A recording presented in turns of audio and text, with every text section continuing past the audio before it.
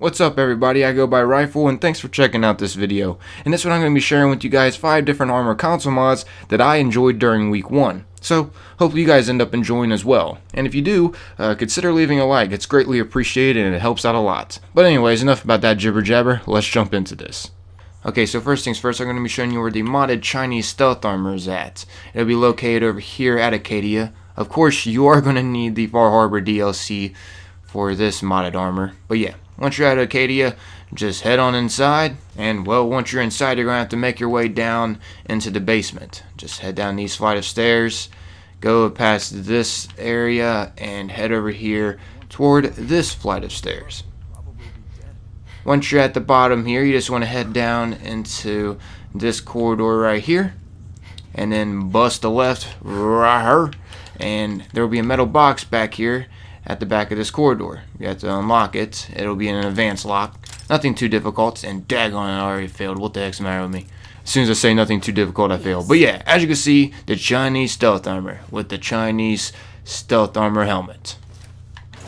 Now then, I guess I'll show you the stats real quick on this Chinese stealth armor. What I like about this armor is it's not too overpowered. It seems like a piece of armor you'd actually find in regular gameplay. As you can see here though, it has 19 regular damage resistance, 10 energy damage resistance, and 10 radiation damage resistance. And it gives 2 to perception, weight is at 2, and the value is at 300.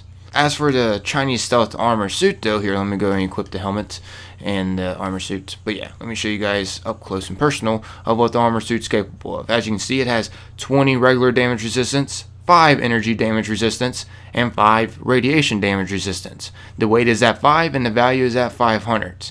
And what I actually enjoy about this armor piece, once again, it feels like this is something you'd actually find in regular gameplay. It's not something that'll pretty much break the game. So yeah, if you're looking for a type of modded armor that you can still play the game regularly without the game feeling super easy and like it's broken with the mod you have on, this is definitely a choice for you. So let's go outside real quick and I'll preview what is pretty special about this armor. As you can see here, this is what it looks like. It's pretty much a retexture of the wetsuit. I mean, yeah, that's what it is. It's a retexture of the wetsuit in Far Harbor. And what's cool about this is if you crouch, you actually go into a chameleon mode where you'll go invisible.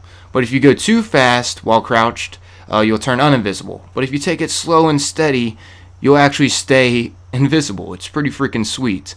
I love how they simplified this armor to make it, you know, once again, not too overpowered. Let's see if I can get a stealth kill with this console mod armor on before I show you guys the next one.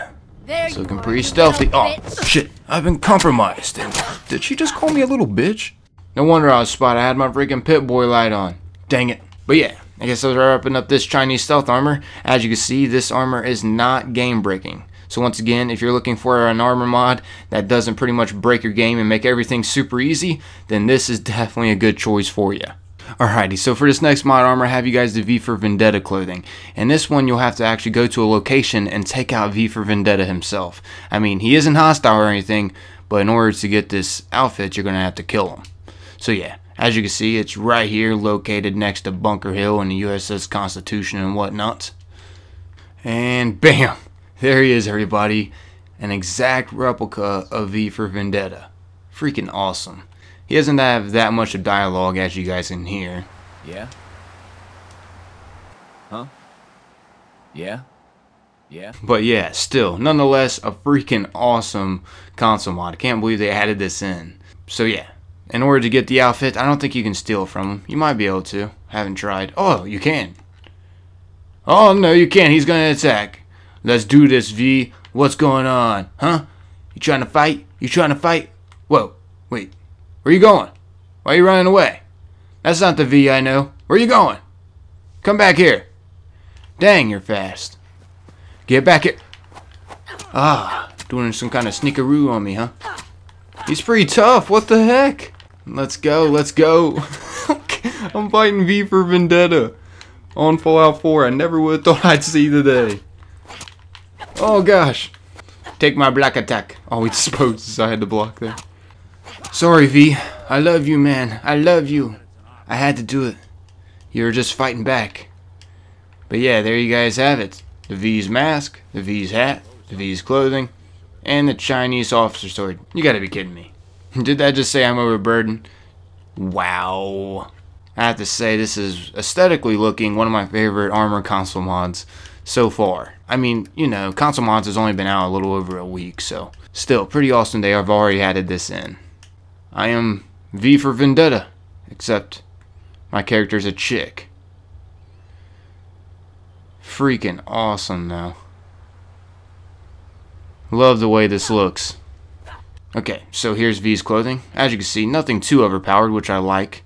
The damage resistance is at 15, and energy resistance is at 14. It adds 2 to charisma, the weight's at 3, and the value is at 10.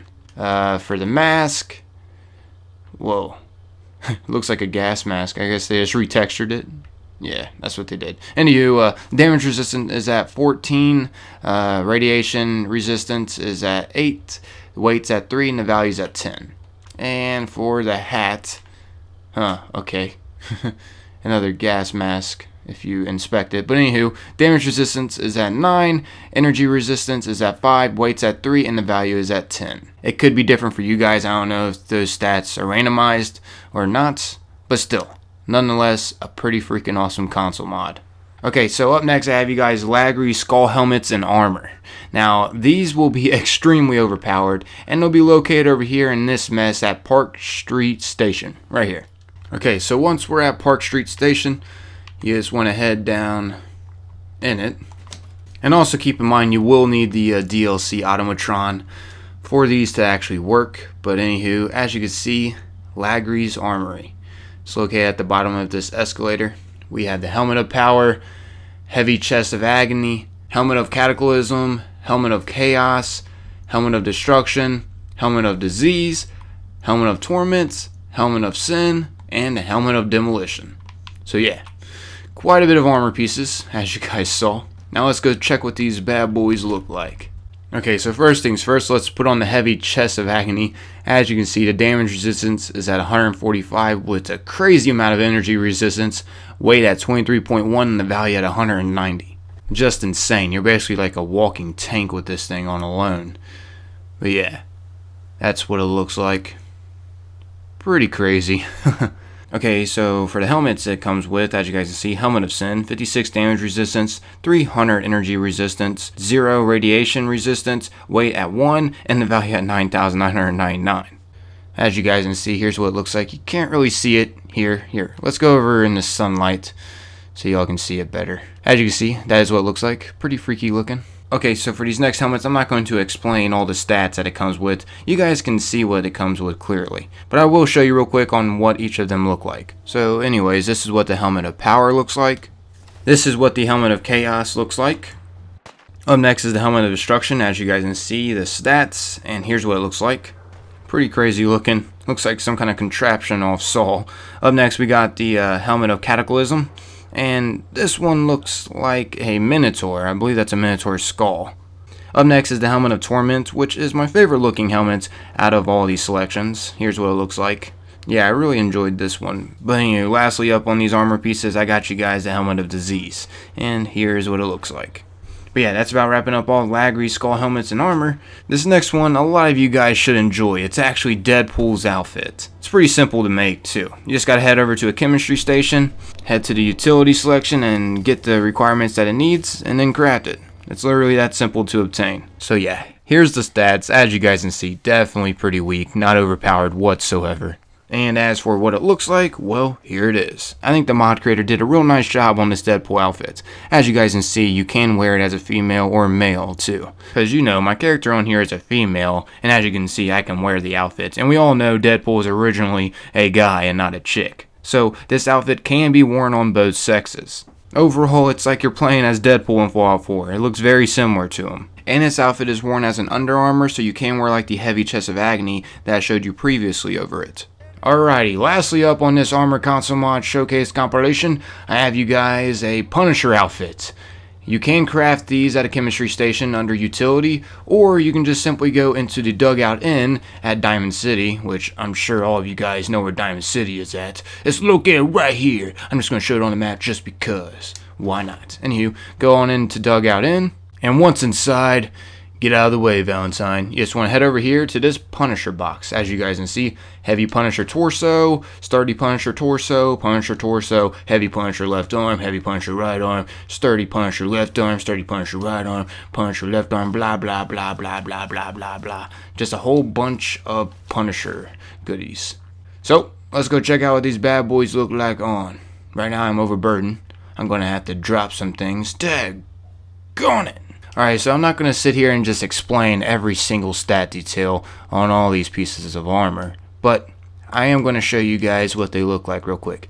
First off, we want to put on the Punisher under armor just because, well, that goes underneath our armor, the gloves, and the helmets. Here is what the Punisher right leg, right arm, and left arm, as you guys saw, nothing too overpowered whatsoever. And we want to have the bandana on with the torso. Yep, okay, got everything on.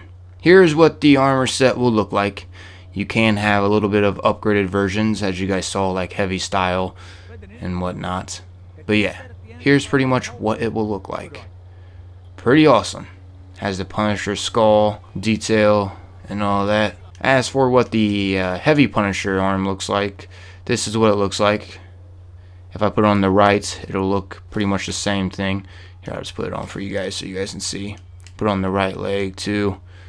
Where's my left leg? Huh, oh well. But yeah, there's what the heavy style looks like. Here's what the sturdy variant Punisher armor looks like. But yeah, I guess that's about wrapping up this video, everybody. Once again, be sure to do your thing by leaving a like or a dislike, whatever you prefer. If you enjoyed the video, leave a like. If you didn't, well then, leave a dislike or do nothing. This has been a video by Rifle, and I'll catch you all on the flip side. Thanks for watching, everyone. Peace out.